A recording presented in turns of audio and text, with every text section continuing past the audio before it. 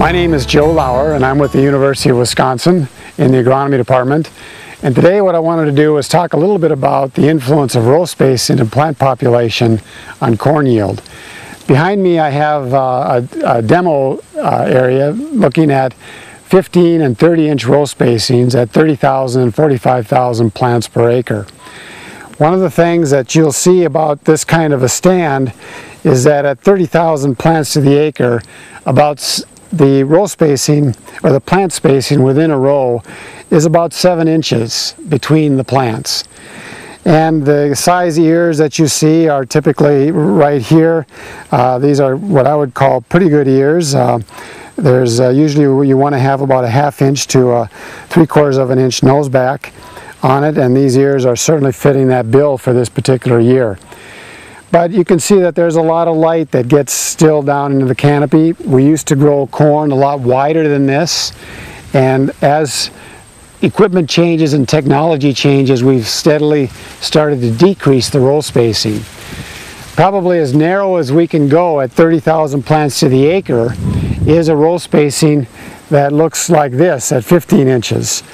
Instead of plant spacings at 7 inches within the row, here we have plant spacings at 14 inches within the row, and with a row spacing of 15 inches, these plants are basically growing on a square grid pattern so that they have very little inter-plant or intra-plant competition that goes on.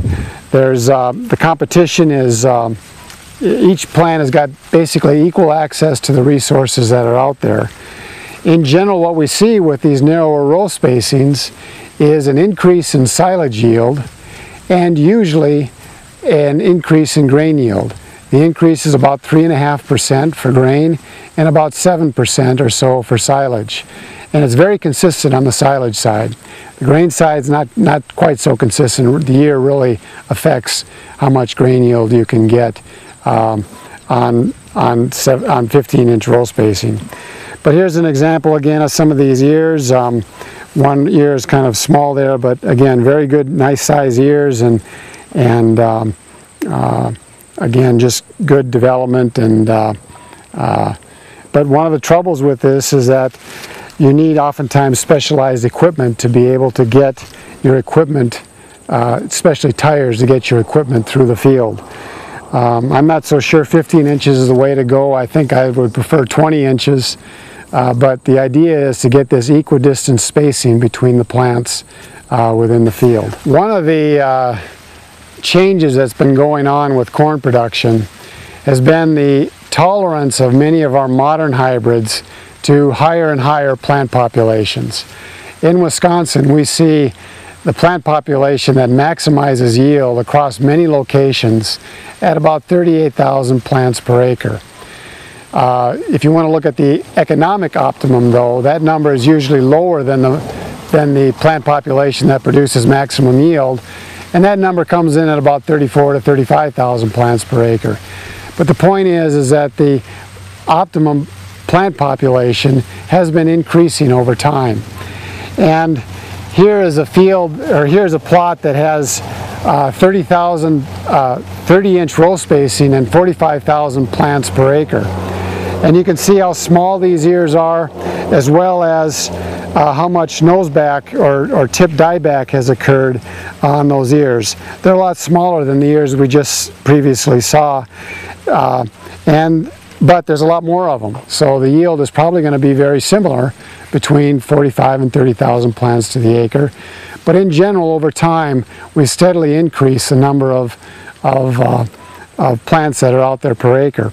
One of the real troubles, though, with this is that when we had 30,000 plants at 30 inches and 7 inches between the plants, now we've got the plants so closely packed that we're now at about somewhere between 4 and 5 inches between the plants. And as this plant spacing becomes tighter and tighter, the stalks change and they become narrower, and you have increased lodging potential that can occur. So at some point at 30-inch row spacing, we're going to reach an upper limit, if you will, of how close we can really put these plants as we try to increase plant population and take advantage of some of the better performance. One of the ways to do this is to go to 15-inch or narrower row spacing at these high plant populations. Here's a plot at 15-inch row spacing and 45,000 plants to the acre. The ears are, again, very similar in size, and I would expect very similar yield, but being at such narrower row spacing, again, each plant has got a little more equal access to resources, and you don't nearly have the variability in ear size and shape that you would when plants are competing when they're spaced real tightly together. So I guess the point I wanted to make with this video is that these are just some examples of changing technology and how that management interacts with genetics to basically allow the yield march to continue with corn. Certainly we have better hybrids and more tolerant hybrids today than we did 20 years ago, but what goes hand in hand with this is also the narrower row spacing, the equipment changes that go on to allow us to be able to keep moving forward the corn yield levels that we enjoy.